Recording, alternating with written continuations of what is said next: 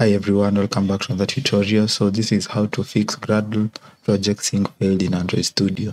So if you have ever got this frustrating error that usually shows up, don't worry, I'm going to show you how to fix it in less than 4 minutes. This error most of the time happens if you don't have a strong connection.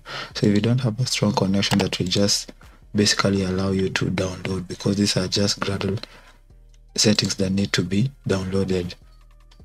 If you have a strong internet connection and it's still giving you an error, what you need to do is clearing the Gradle cache.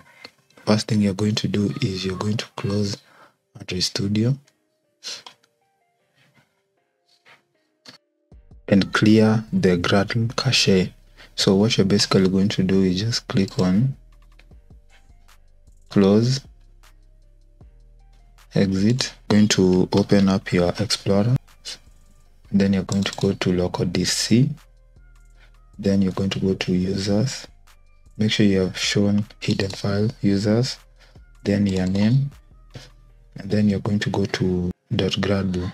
You're going to find it here, then caches. So here, this is the folder you want to delete. So you're going to delete this folder. It's gonna take time, and once it has finished, you're going to go back and reopen Android Studio.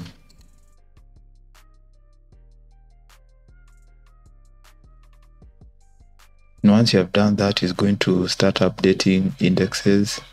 It's going to load symbols, download, and it should be good. And you're just going to click on sync now. Syncing in progress. And if there's an error, if the error is still persistent, you're going to go to the next step. And you can see there's still an error. Gradle sync failed. And usually what you want to see is implementation is wrong. So if you come here and check your implementation, which is the build.gradle app, it's found here. It's basically this. You're going to check to see if there's any errors. So if you come here and check, you can see there is a comma that is not supposed to be there. So if you delete that comma and click on sync, try again, it should work.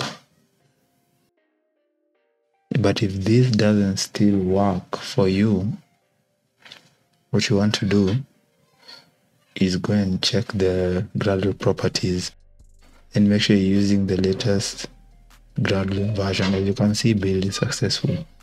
So that has fixed our problem, but for you, it may not be fixed. So you're going to come and check Gradle properties, wrapper properties, and make sure the distribution URL is the latest one. For me, the latest one is 8.7 bin. So make sure that is up to date. Once you have updated that, you're going to click on sync again. If that still doesn't work, you're going to invalidate caches. This is the final trick. So you're going to click on file and invalidate caches. So clear system caches, this. So all of this, invalidate and then restart. And that's it. Your Gradle sync should now work. If this video helped, give it a like and subscribe to TechHiveHQ for more fast Android Studio tips. See you in the next one, and peace. Perfect.